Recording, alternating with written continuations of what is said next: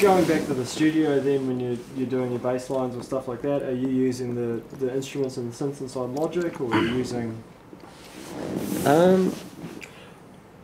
For bass lines, I predominantly use Fab Filter 2. Mm-hmm.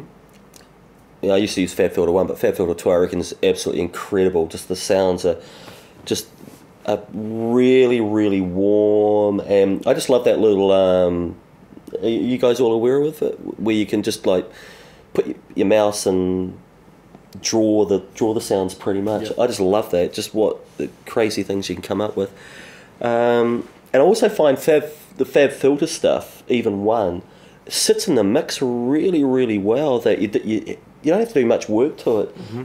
Hardly any compression, if need be, EQing. It just sits really, really well in the mix. Yep. Whereas another favourite of mine is Vanguard, which is an absolute prick to work into the mix. I find it's well, with bass sounds anyway. Just the sounds are just, the bottom end's just boomy and horrible, and you can just spend hours just trying to make it sit. Yeah, and I'd like to use Massive more, but my computer won't handle it. We'll start an online petition or something. Yeah, and it's kind of been done to death now. By the time I probably get round to using it, it's been absolutely milked by the dubstep and the drum and bass guys. A number of people who are reporting that Massive crashes their DAWs. Oh yeah, I'm not the only one. Yeah, no, yeah, good. Yeah, it's. And that's like actually crashing Ableton 8. Oh really? Lord. Wow. So it's got nothing to do with age. And I really like Predator as well. Oh, okay. Yep. Yeah, I just find again the sounds, they sit in the mix really easily, and they're just really, really fat and warm sounding. Mm. Yeah. And the other one, which is really fidgety to use, is the G-Force Oddity. Oh, yep. I really like that, but I need to set up a controller with it. But there's just so many little sliders now. Just my hand just feels crippled using it. Because I don't really use controllers. Well, no, that was the other thing. I know there was a pile of stuff in your cupboard when I came around and visited, which is now sitting in my studio and in the hallways. Yeah. It spills out. Do you feel an urge to go back to use that, or are you quite happy? And occasionally I will. I've got a K station. Yeah.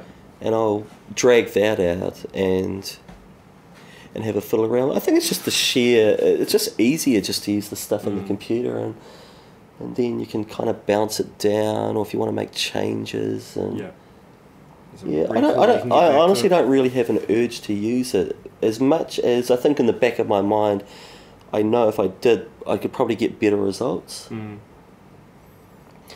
When I look back at a lot of early recordings, and a lot of it was done on outboard gear, you can definitely hear the richness in the synths as opposed to the plugins. But then the plugins have got better recently. I think I'm absolutely blown away by that Fab Filter thing recently. It's and the Rob Papin stuff as well.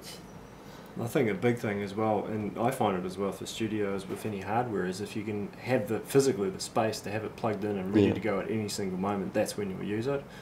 But if you have to plug it in, or you have to do anything to it, it's so much easier to bring up a VST and it's away, you're running. But then, you've seen the state of some of my drum machines and things, so yeah. I started restoring them and then thought,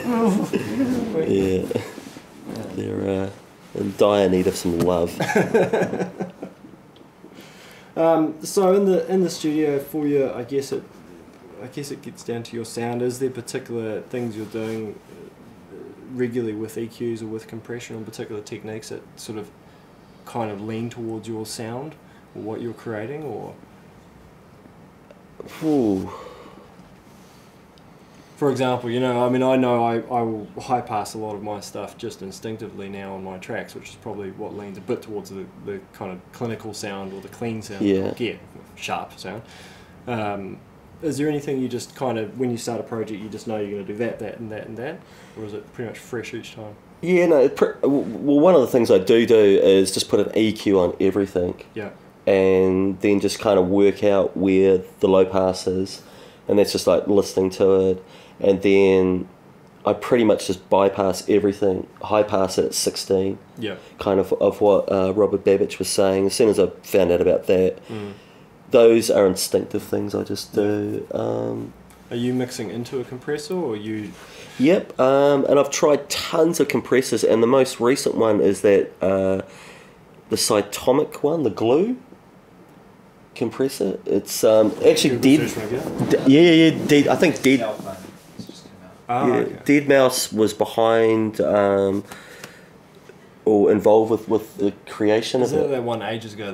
He alluded to one on a YouTube. Some software that was coming out. Yeah, and it's just been released, and I think I'm absolutely loving it. It's got the fastest attacks and releases of any compressor I've ever seen. And have you tried the Rocket? Sorry? Have you tried the Rocket? So Stillwell? No.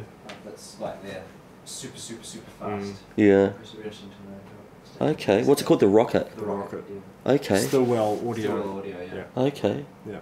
Some nice. Like the attack goes down to 5 microseconds. Yeah, I know that the attack on this is just incredible, eh? It's Pre-attack. Pre-attack. Yeah. I sense the sound. Like, because I have to remember that. Prior to that, I was using the UAD SSL bus compressor. Yep. Which this one's kind of modelled on it a bit, I think. Okay. But I actually prefer the results of the glue. That's what's kind of cool, the glue. To the SSL one, which is, that's a pretty bold statement, I think. And prior to that, I'd been using, at times I just used the damn Logic. I find the Logic compressor still pretty damn good, actually. And the UAD bus compressor as well. But I tend to only mix in just a little bit, just, the gain reductions wouldn't hit more than 3. Yeah.